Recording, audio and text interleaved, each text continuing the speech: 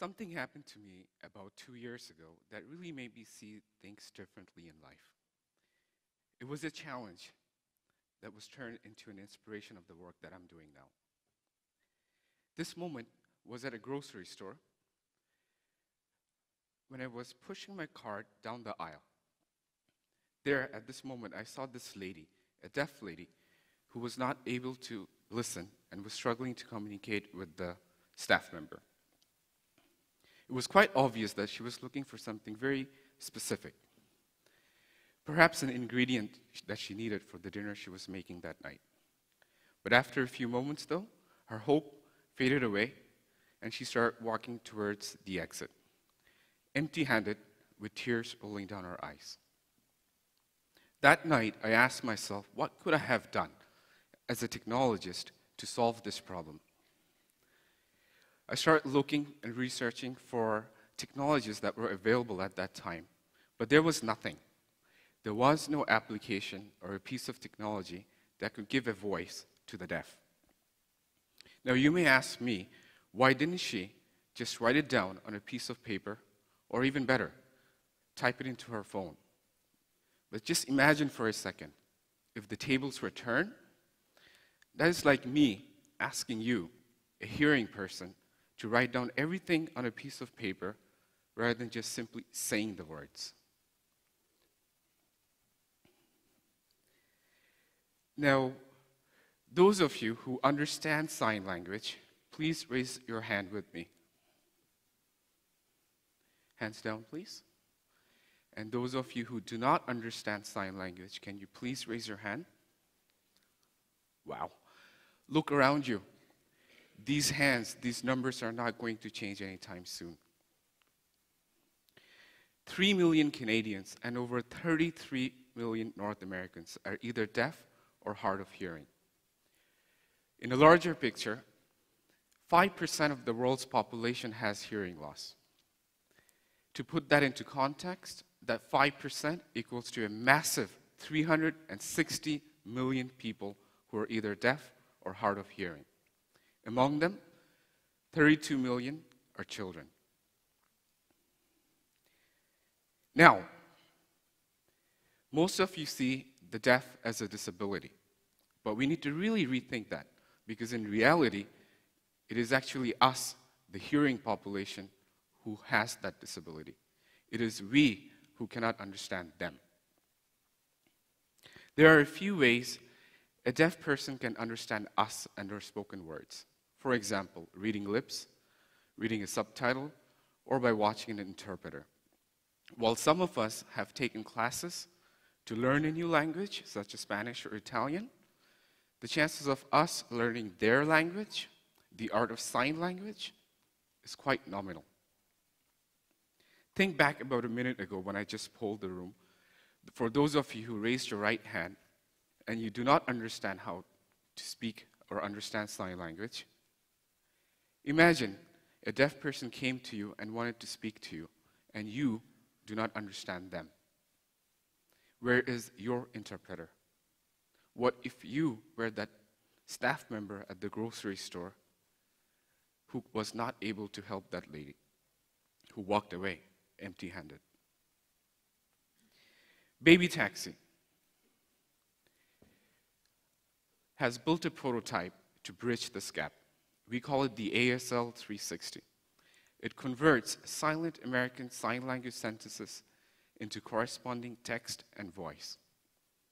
Now, there are complex hand gestures involved in sign language. So there are multiple steps involved to not only detect and process these readings, but actually convert them into text and voice. For example, actually before that, I'll give you a little bit more. So here's how it works. The lip motion technology has a sensor that we use. It captures and understands the hand movements beyond its device. It then translates it into corresponding movements onto the screen. Our BabyTaxi application takes those readings and then converts them into text and voice. So just to give you an example, for the letter T in sign language, it's like a thumb coming out in between the middle finger and the index finger. So if you look into it, what our BabyTaxi application does is it looks at the distance between each of them in relation to the thumb. Then it understands whether it's a T or not. For example, it looks for if the fingers were extended or not extended. So this is T. I'll give you a quick example of how it looks like.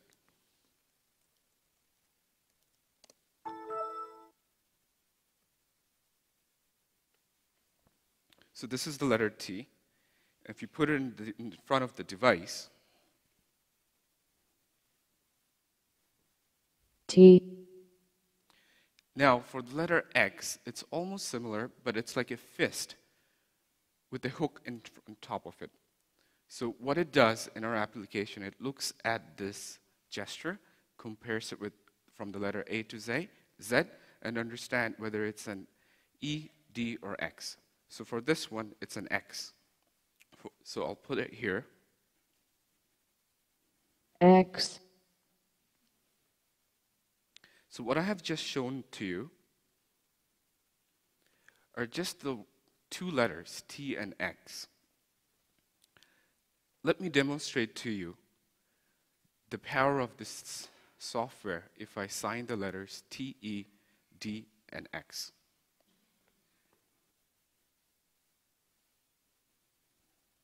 And now I'll do the letter X.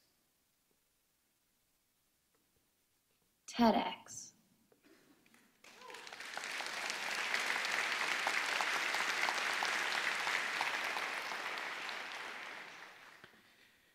So just to recap, what the leap motion does is it tracks the gesture and the movements on the air above it. It then sends that data onto our application. We take that raw data, calculate it using very formulas, and then predict what the sentence will be. Then it is converted into text and voice. What we're working on are transactional sentences. And this is thanks to the feedback we have received from a pilot group.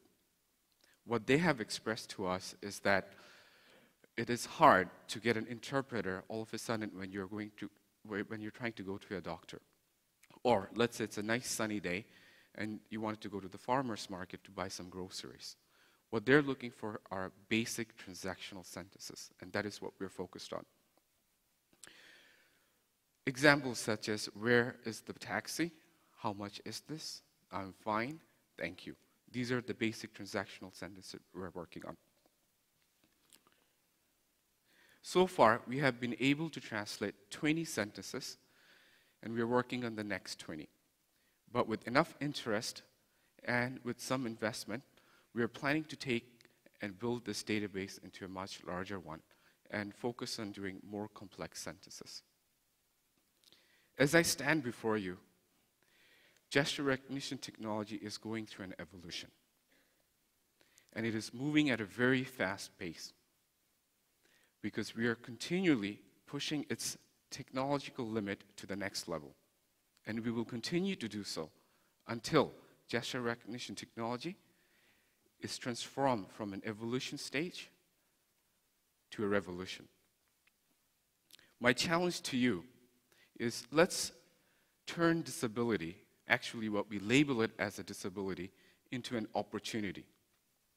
What I'm trying to say is that when you look at a deaf person or a person who is blind or someone on a wheelchair, those are not disabilities, those are opportunities. You can build a successful business and at the same time make this world a more accessible place. And on that note, I would like to show you how we're planning to give voice to the voiceless.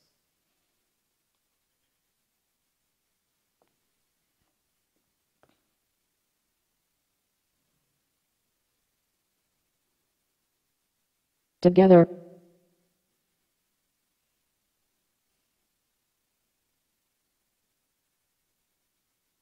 we can change the world.